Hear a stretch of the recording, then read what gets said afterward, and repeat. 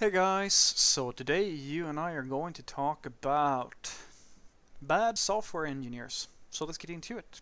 So the question in question was, Frederick, is it true that a bad programmer can bring down an entire company?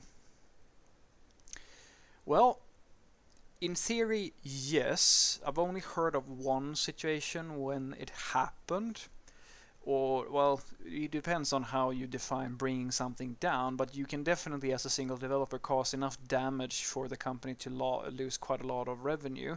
In extreme cases you can bring down the entire company, but that I'm going to talk on, like we'll talk about like sort of the situation where that can happen. But usually I find that it's not just one specific developer. It is one, usually the thing starts with one or two, like a few developers. They start the problem, and then well, other developers add to the pile of problems until the problem grows so big that it spreads like a cancer. That's usually how it goes. So let's talk about the extreme case first and foremost. The extreme case when a single developer can take down an entire company is if you are in a situation where, say, compliance is a thing. There are situations where a developer has, for example, deleted an entire production database.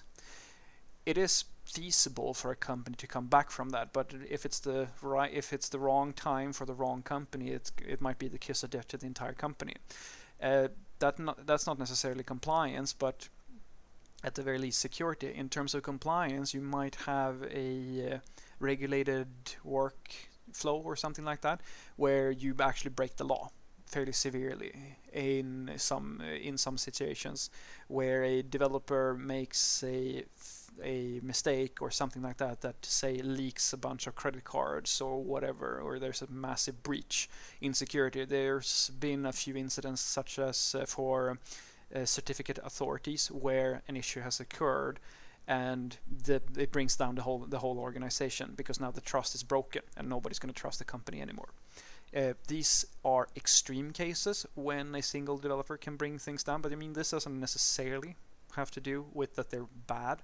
It can simply be that you have bad practices within the company or bad processes. It can happen without a specific developer being bad. It can be a mistake. It's a very critical mistake, but it's still just a mistake. And you can absolutely have one single developer who slows down an entire organization.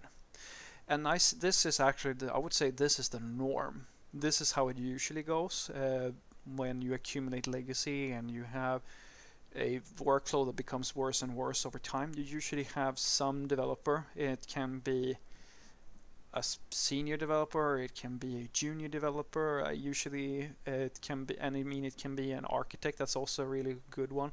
I think there was a really nice story about IBM where this had happened. There was an architect who had gone to too many tech talks and said that, you know what, IBM should move over to microservices, and he just didn't know how to do it, because he couldn't, okay, he understood the architecture, but he didn't have a fucking clue about how to structure the organization and the engineering department in such a way so that they understood how to do it well. And when they tried to, like, when the product was delivered, the main website took, I think they said in the tech talk, 9 minutes to load. 9 minutes to load a website. I mean, it was absolutely ridiculous, and I would say that although IBM is still around, that's a pretty severe problem, and they basically had to scrap the thing and like start all over again to get the thing working again. So that's an example of someone who can do some serious damage at a high level, but even at a lower level than the architect, although architects are very, very notoriously good at fucking up an entire organization. Actually, so notorious that it's not once or twice, but several times we've had engineers in the recruitment pipeline who, like, their first question is, do you have an architect? Because if you have an architect, I don't want to work here. it would be good if a prerequisite for being an architect is that you have been a serious software developer for many years. You should earn becoming an architect. If you didn't go through, like, to me, that, I mean, this is just me personally, if you are an architect without going through the software development process and knowing all of these sorts of things, I think that you should really avoid that for everybody's sake, because an architect should be the equivalent of an engineer in general. You should be voted, basically, in my opinion, in order to become, you should be lifted up by your peers as someone who stands out to be that sort of role, because otherwise you might actually fuck it up really horribly. You can of course still do that, but at the very least it's going to be a lower risk. However, what usually happens when you see someone who really has a negative impact on a company, it comes from that they're usually stressed, or they have a genius idea, or they have something going on that makes them build something that doesn't turn out all that well. And usually that happens when they're working on a critical, as I like to call, backbone feature, something that is connected to the workflow of a lot of people. Now the problem is that even if, let's say for the sake of argument, they build this thing, it doesn't turn out well, and other people can identify that it doesn't turn out all that well. Here comes this is as closest to reality as I can bring you. What then happens is that the next developer who's going to touch that code or do something with it is going to be faced with a choice. And this is fate. This is the moment that their life has been building up to. Now they can choose to do the right thing, to choose the path of righteousness, throw that fucking thing away and fix it so that it actually is the thing that is required to do the job well, and go to heaven and be virtuous, or go to Valhalla and be remembered as a titan of industry, or at least a titan of engineering. Or they can listen to the devil and let their lazy ass ignore the problem and then do shim programming, where they try to just, well, I'll just do a quick hack thing. And that choice, my friend, is presented to many developers every single day in every single company on this planet that we all share. And the devil usually wins. Usually what happens is that because they're in a situation where they don't feel like they own this code, or they feel like, I don't want to increase the scope of the work that I do, so I can figure out the way around this problem, that I don't have to really fix it. It actually makes the code just a little bit worse, but I will do that because if I do that, I can still deliver and I can ship on time, and at least then I don't have to be blamed for this shitty code. You're just enabling the problem. You're letting it grow like a cancer. You may not be the one who's put the fucking tumor in the system, but you are the one who is giving it strength now. And then the next person comes after that.